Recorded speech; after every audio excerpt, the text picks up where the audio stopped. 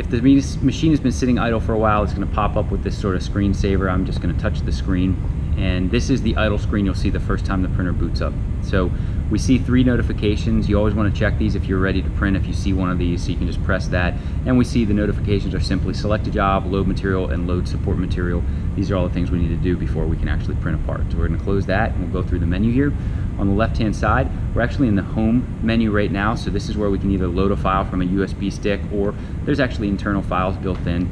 You need to know which material you have loaded, so if you wanted to print this demo camera shroud, it shows you right here that requires ASA versus PLA versus ABS, which are the only 3 materials that are available in the F170. There's also TPU. That requires a separate head, which is not included by default, but it can be purchased separately, and that'll allow you to print a TPU part. So go back here, and back one more time. We're back at an idle screen. If we send a part over the network, you'll see it sitting here ready to print. And then this would be the queue, so we would see a bunch of different parts in the queue ready to print, and we can add a part in the top right corner, again, either via USB or internal storage to the queue as well. We don't have anything in the queue because we're not ready to print.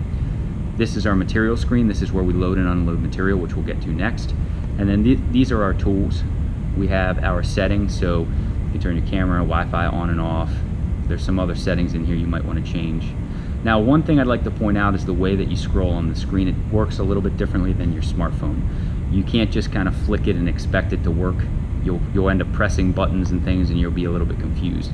The best way to scroll on the screen is to just press and hold your finger down and move up and down until you get to the selection you want, and then you'll press down on that selection. So we'll get back out.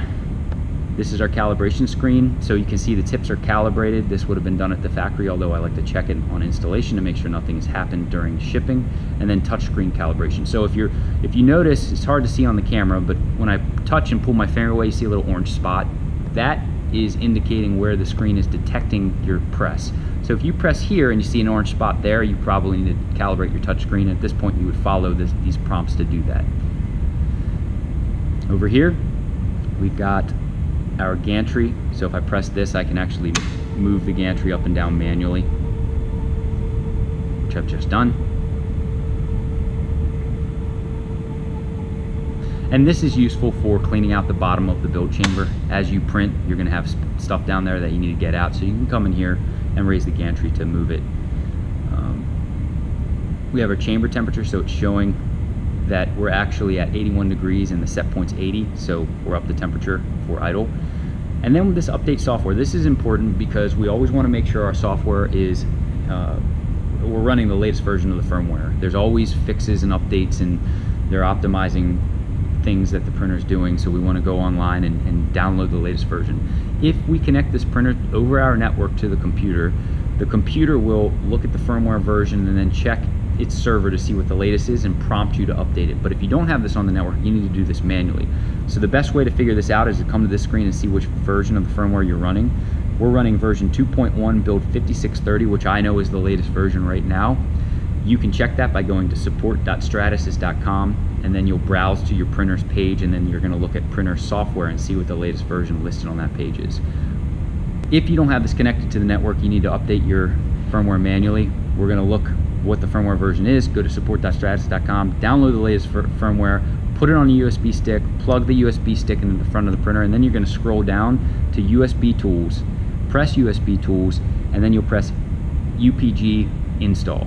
Now with the USB inserted, which I don't have right now, we would press USB, and then it's going to look on your USB drive and either show you the folders or just show you the UPG file. If that's the only thing on here, we would select it and we would install it.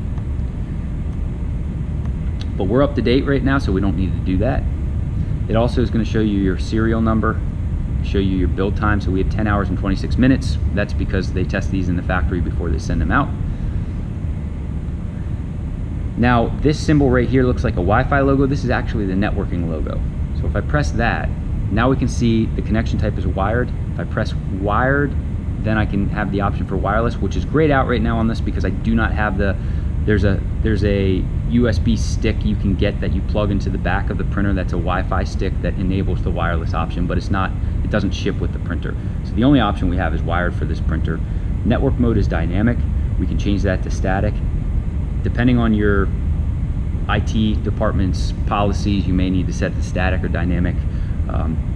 Then you see the IP address. We don't have one right now because we're not plugged into the network. And then we have our MAC address. So in some cases, you need to provide your MAC address to your IT department, and then they will assign an IP address to the printer. Once the printer's then plugged into the network, it's going to see this MAC address, the server will, and it will assign the printer dynamically an IP address based on the reservation. So again, this is all up to how your IT department does it, but these are where you find these things if they ask for them.